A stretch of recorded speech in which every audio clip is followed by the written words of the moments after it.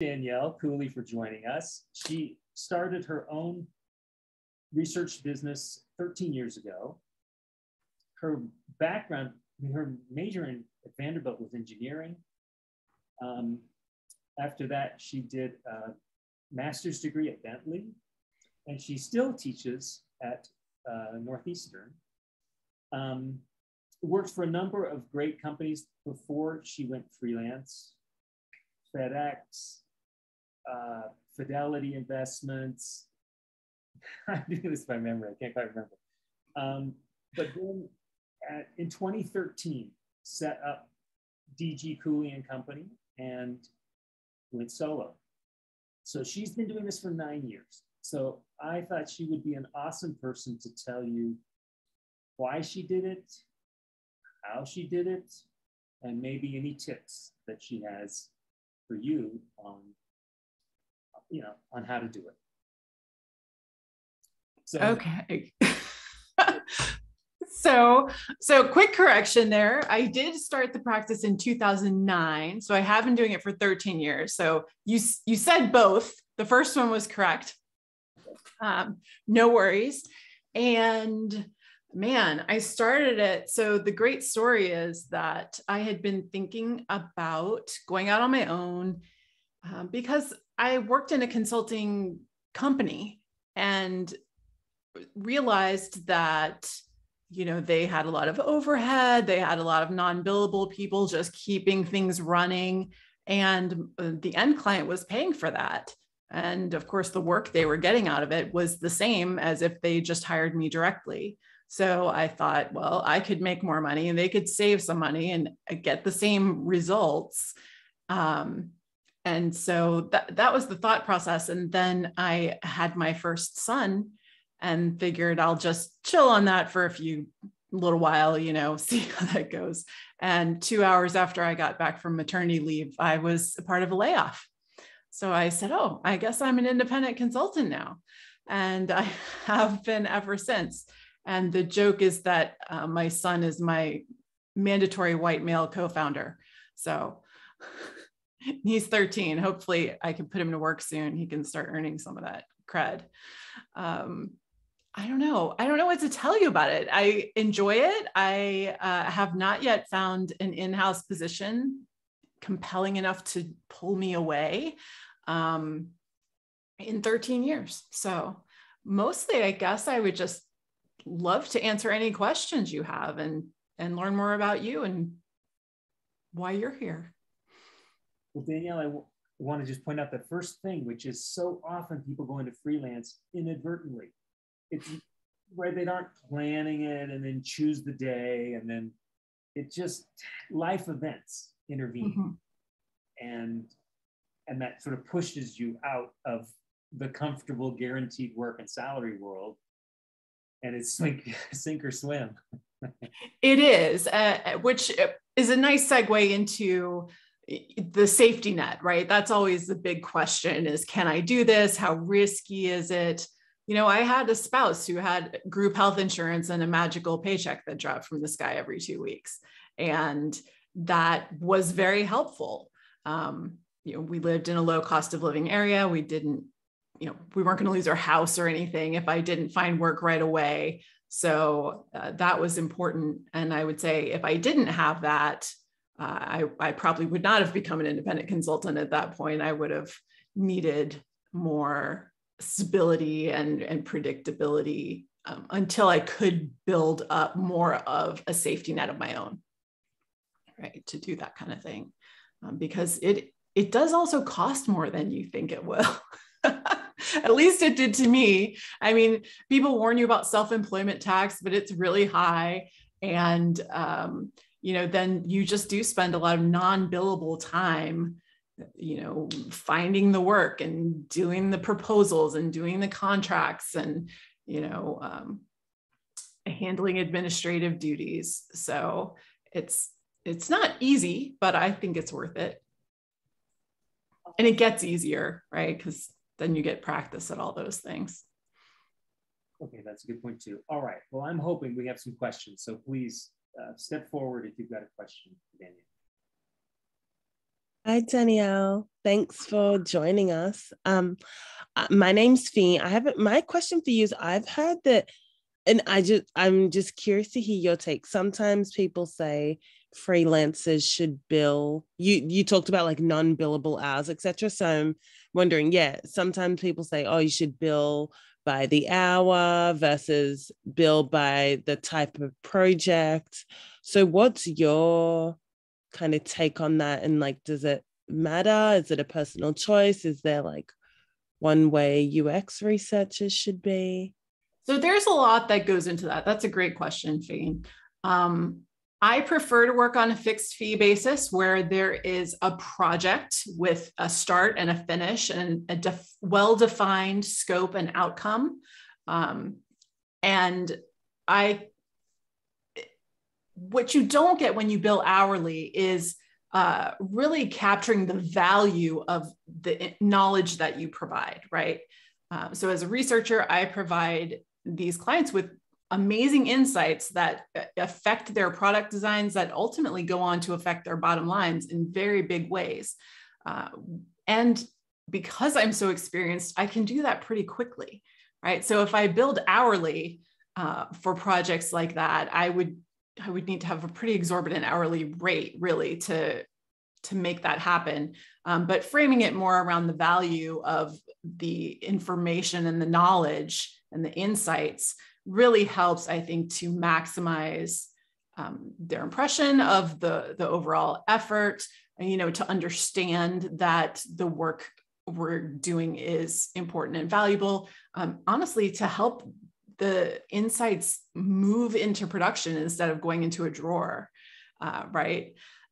That said, there are certain situations where billing hourly just makes more sense, right? Like if the scope is not very well defined and it's just like, hey, we're gonna try to figure out what we want to learn and what we want to do, and we're not really sure what that's going to be, and it might be this many, it might be 6 studies or it might be 1 study, and we just don't know yet. And I'm like, okay, well, I can help you figure that out. We can, have some sort of retainer agreement or just a pure hourly agreement.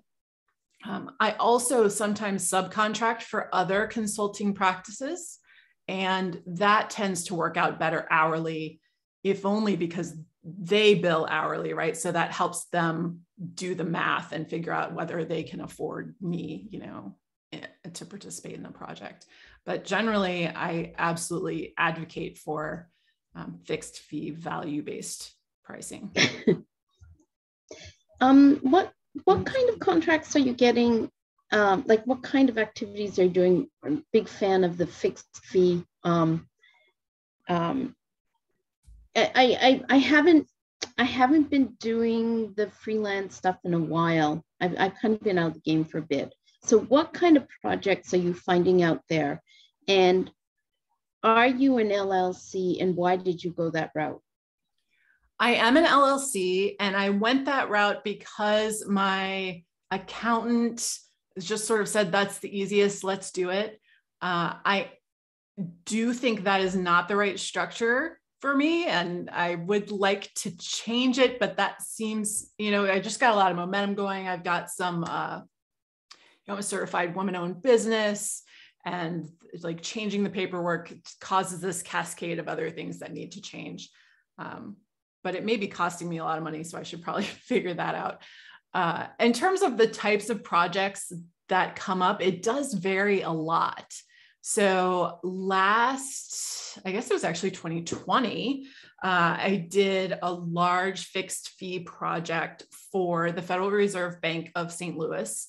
And they were redesigning actually their whole site, but what they were looking for my help with was the navigation structure. And did we need to sort of reconsider the information architecture and navigation structure of the site? So I proposed, we ended up, what I proposed for an ideal situation was way outside of their budget. That, of course, they didn't disclose until they said, hey, that's way outside of our budget. How much can you do for this much? And so we agreed on 1 to 2 card sorting studies, 1 to 2 tree tests to validate what came out of those card sorting studies, and then 1 to 2 They called them click tests. They were basically usability studies of the prototypes that came out of those NAV studies. And, you know, did that. I'm also engaged now with a large healthcare client who I have done fixed fee work for in the past, but right now I'm working with them just hourly to help, I don't know, corral cats in their a variety of projects that they kind of have going all at the same time. So, and that is also for their public facing site, but it's more transactional stuff. So like how to schedule an appointment, and then some information architecture things like finding a doctor or finding an urgent care center near you, things like that. That answer your question? Mm-hmm. Yeah. If you weren't an LLC, what are some of the alternatives that you've been considering? Sure. So I'm not a money person. I'm not an accountant. I'm not a small business financial advisor. But my understanding is that organizing as an S Corp would give me tax benefits that I'm not currently realizing. However, I do think there's also a thing where you can have an LLC like tax as an S Corp, but like Raymond knows. But you have to take regular owner drawings and like pay yourself a salary. And right now I don't do that. I just kind of keep all the money in the business until like I have cash flow problems personally. And then I move a chunk of money over, which only happens a couple of times a year. Otherwise I just kind of keep that going. Finance people would just like be horrified. Can you talk more about how you determine your pricing based on the value it provides to the business? What is your process for determining the value to the business so that you know how to bill? That's a great question. And it just varies a lot. I mean, I do start with thinking about, what's my typical hourly rate, right? Like I have, my hourly rate, I have a subcontracting rate that's a little lower, and thinking about in general, because those are the defined scope projects, right? So I can say, if we're going to do this study, and this study with these parameters, I know about how long that's going to take. I know about how much the expenses are going to be. I know, how many more people I need to bring in if I need like a note taker or a second moderator or more than that. So I'll start with that number and see where that lands me. And, but also it's sort of, what is the project? Is it something that's going to be directly tied to their revenue? And if so, what is that revenue sort of likely to be, right? If it's a very large e-commerce company, then they're going to, I can improve their conversion rate by 0.5%. That's going to be many tens of millions of dollars for them, right, in a year. If it's the Federal Reserve Bank of St. Louis, they don't really have revenue, right? So it's more of what's it worth it to me? How much am I willing to squeeze into this dollar amount that they are looking for, and that will get them to where they need to be, right? I'm not going to say, okay, well, that's good for 2 card sorting studies, because they can't do anything with that. They're not researchers or designers. So I did need to get them to a NAV structure at the end. Does that help at all? I mean, some of it's like, how deep are their pockets? Frankly, it's, startups aren't going to have any money. Big corporations are generally going to have more, but not necessarily. And often when you're at the beginning of the proposal stages, you can just say, hey, what's your budget for this? And often they'll just tell you, and you can scope that way. Thank you. Sure. Armando, you raised your hand. Yes, I did. This is an interesting topic. You're going into, the rates, etc. And, some of us live in the East Coast, some in the West Coast, and I think there are large differences geographically. I was wondering if you have a recommended source for vetting sort of like going rates in different geographies for researchers of various experience levels. I know that there is something called salary.com, but I don't know if it's something that's like, if there's something else that I don't know about, something better or some other better suggestion to self-assess. Mm-hmm. So my general guideline, so this is just a point with a wide range on either end of it, is to take the salary you would be worth, right? And maybe you're underpaid now, and divide that by 1,000. So just for easy math, let's say you make $100,000 a year, your bill rate would be $100 an hour. And 200,000, your bill rate would be $200 an hour. That, you know, you may need to be willing to negotiate that. If you have a really large project, maybe you're willing to take a little less per hour. Then you need to sort of work in some guarantees, right? I've definitely talked to consultants who lowered their rate and then the project got canceled 3 weeks in. And so they ended up, you know, the reason they lowered their rate was because it was going to be, you know, 20 weeks of guaranteed work, and it didn't turn out to be. But that's just a good ballpark estimate. Okay. And a lot of people come back with, yeah, but I work for 2,000 hours for an employer, but they're paying your employment tax, they're paying your part of your health benefits, they're covering your tech support, you know, that you have to do yourself, all that admin stuff that you've got to take care of. And there was one more thing I was going to add about that. Oh, that does cover geography a little bit more, right? So if you are in certainly the Bay Area, New York, Boston, the salary that you would be commanding in those places would be different than if you're in like Lincoln, Nebraska, right? So that's a good baseline to compare with posted jobs and the going salaries on websites like salary.com, and then say, okay, if that's what they're offering for a senior, you know, qualitative researcher at Facebook, for example, I could do my math, you know, kind of thing. Yes. And I think, you know, depending on who the client is too, you can kind of look at comparable companies. Facebook pays very well because they have to really compete for that top talent, and being in the Bay Area before everything went remote, they really have to do that. So yeah. Thank you. Mm-hmm. Oh, and it looks like someone put something in the chat to help with that. I'll be looking at that later. Anything else? I have a question. Yes. If you knew you were going to go into freelancing while you were in your full-time role, and you knew it was a definite thing, knowing what you know now about the work you do, is there anything you would have tried to do more of or learn more of while you were in that full-time role? I would have maybe tried to shadow or learn a little more from the salespeople and marketing people. I think a lot of us who go out on our own are really good at what we do, right? Our subject matter expertise.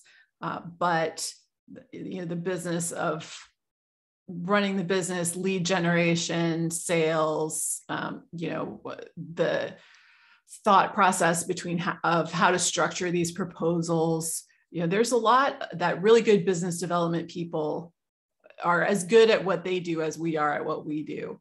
And that's something I'm not sure how I would have done that without being like, hey, I'm about to start my own business. Can you teach me some things? But you're just trying to even see those templates, right? Can I see that kind of stuff would, I think, have helped me a lot. Thank you. Mm-hmm. We got another hand raised, Saba. Yeah. Do you have any advice for best practices with like bookkeeping and keeping up with taxes? Is to hire a bookkeeper. It's my best advice. That's really hard to do though. And I mean, Raymond, jump in with this if you'd like. I am a little lax about, well, taxes. I do pay my estimated taxes on time. I set reminders for myself as much as possible. I'll automate that at the beginning of the year. So like I don't know if you can do it at the IRS, but at the state level in Maryland, I can set those recurring payments for all 4 estimated. What I don't do is really kind of calculate what should my estimated taxes be this quarter. I just sort of like send them some money. And if I made a lot of money that quarter, I send them a little more money. And if I didn't, then maybe I send them a little less money. And it all shakes out in April when their return comes back, right? Which again, the money people would have a heart attack, because what that ends up meaning often is that the IRS gets an interest-free loan from me for a lot of money for a long time. And that's not the way you should do it, but I at least don't have tax penalties and things like that to deal with. So it's not good. As far as keeping the books, I do use QuickBooks Online. It is, I want to say $25 a month, which is kind of high, like for a 1-person organization. There's also a QuickBooks Self-Employed, which I think is less, but it also is really hard to use. It's hard to navigate. It's hard to like sync up. I used it for a year, and then I went to QBO, QuickBooks Online.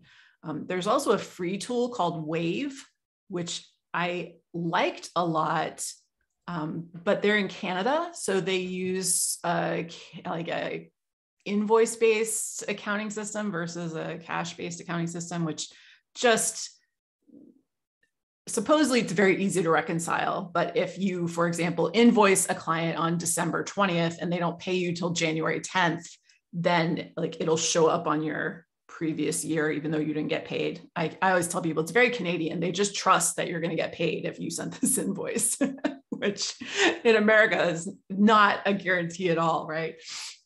So that's another option, especially if you're just kind of getting started and you want to keep track of the expenses, keep track of the income and expenses, and have a really handy way to create those invoices, which I think are kind of the key things.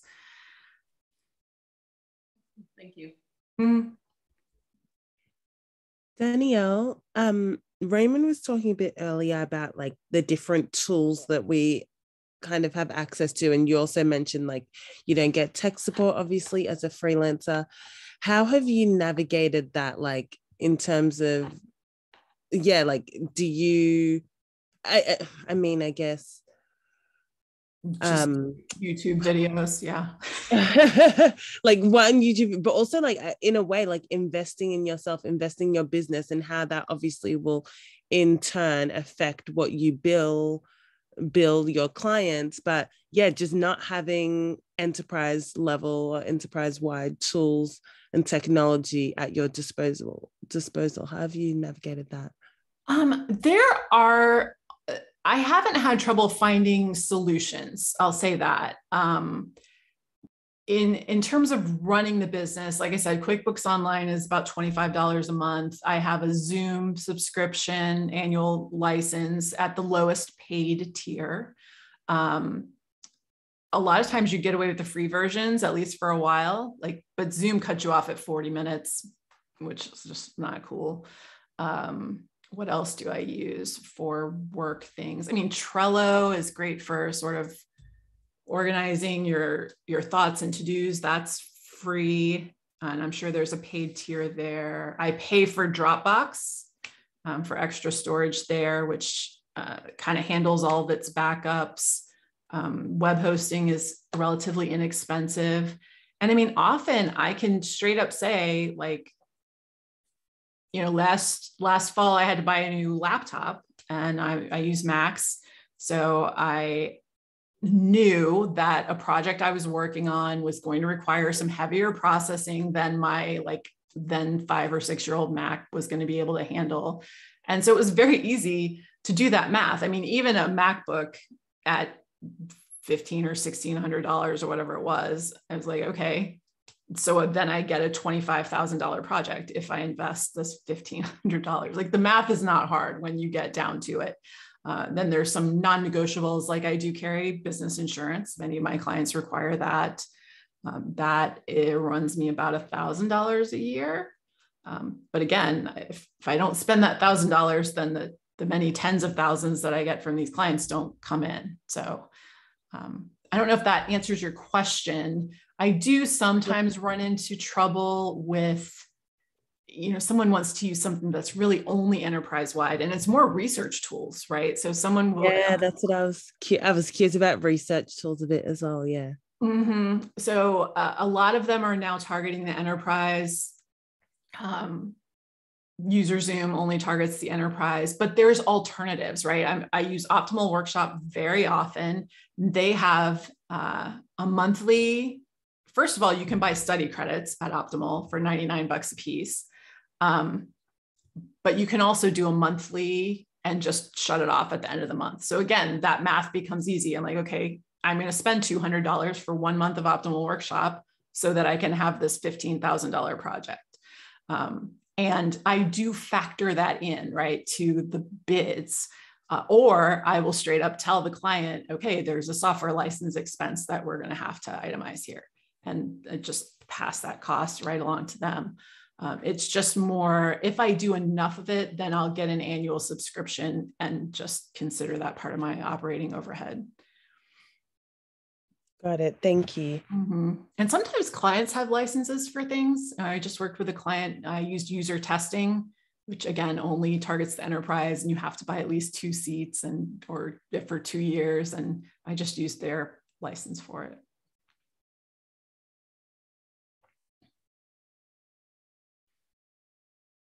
Good questions. I'm curious, in a given year or like 6-month range, how much of your clientele are people that you've worked with or companies that you work with compared to just like totally new people or companies? That is a great question. So usually it's companies that I have worked with, or it's people who I've worked with at a company who've moved to another company, right? So in my consulting work, right, I worked with a lot of people, and I've been doing this work for 23-ish years, depending on how you count. And so all those people have like been moving around and meeting other people and moving around and meeting other people. And so that's mostly where I do get my work from. I try to speak at conferences and publish here and there. I don't do enough of those things. Every once in a while, someone will say, hey, I heard you give this talk 2 years ago, and now I'm at this company that has this problem, and I think you can help us, right? Or I will hear about something kind of through the grapevine. I'm working with a medical device startup right now where like someone on my graduate program alumni page was looking for someone to help this person, and it just kind of worked out that way. So lots of word of mouth. I know there's a class coming up on marketing, and I'm actually going to attend it because I really don't have that sort of lead sales pipeline magic that a lot of other people have. And a lot of the small business advice is for B2C businesses. How do you sell product X? How do you, do retail? How do you open or bring people into your mom and pop ice cream shop, right? Which is a very different type of advertising and marketing than B2B consulting.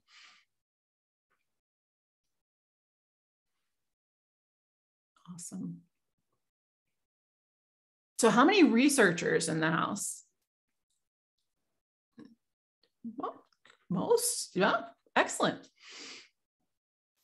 I'd love to see it. The comments are totally germane because this is the kind of work all of them. Oh, that's right, because it's the UX Research Guild. I knew that. I'm so sorry. It's very late on the East Coast, okay? You're so helpful. Just coming on, having been successful for 13 years, sharing the things that have worked for you. If I have a final question, it's what do you think has made the biggest difference for you? Is it your Bentley degree? Is it all those clients consulting that kind of got you going? Like what factor, just out of curiosity, it could be different for other, people, but what seems to have just helped you time and time again? What has seemed to help me? I think I'm going to say the diversity of experience. And I imagine you may have talked a little bit already about sort of how to differentiate yourself in the field and the marketplace. And sometimes it's really helpful to pick a vertical. Like I'm all healthcare, I'm all automotive. I know fintech like the back of my hand. But for me to say FedEx, MasterCard, Pfizer, Federal Reserve Bank, Hyundai, it's Electrolux, I think it gives me a little bit of street cred. The Masters gives me a little bit of street cred. And then I'm also going to say speaking, because you can't come in like a mouse as an independent consultant, right? You have to be confident that you know what you're talking about, that your client needs to be confident that they can count on you to do this work and that they don't have to handhold and that kind of thing. And I think just practicing having an opinion, having a point of view on things and being willing to share it, hopefully in a clear and articulate way, is really important. Great answer. Great answer. Well, what would you say, Raymond? What you said at the beginning of that answer, I think is most germane, which is the companies that you've worked for, the respect people have for the companies you've worked for. So if you're launching and you've worked for some of those famous name brand companies, you just have an advantage over an equally skilled person, but was laboring at less well-known companies because of credibility, because of trust. People want to trust your skill set, and they don't have too many things to go by, but that's a big one. It is. I would say though, if you don't have that, don't let that hold you back, because you'd be surprised at how quickly you can kind of rack up those logos on your website. I think that's a great encouragement. I appreciate it. Danielle, thank you so much. It's been awesome. I see in the text something. Yes, thanks y'all. And I will put my email address in here. Please feel free to write with any questions, comments, concerns, one-offs. I'm happy to share anything that I can. I picked up a few things. That is so generous of you. Thank you so much. Thanks so much, Raymond. I'm going to hop off. You guys have, can I share the company website? I'll share it, but it's broken. This is my shame of the last 6 months. No, that's not shame. That's saying that the website isn't how it happens. You just told us how it happens. It's your colleagues, it's former employers. There's an important message there. Nice spin. I like it. So yes, that's the company website, and I'll put LinkedIn up there too. All right. But yeah, there's some stuff there. The homepage is broken, but you can nav to some things, and I'm happy to tell you what's supposed to be there if you want. But yeah. If anybody wants to help me with that, I'd love drop me a line. Thank you so much. Thanks, y'all. Have a great night.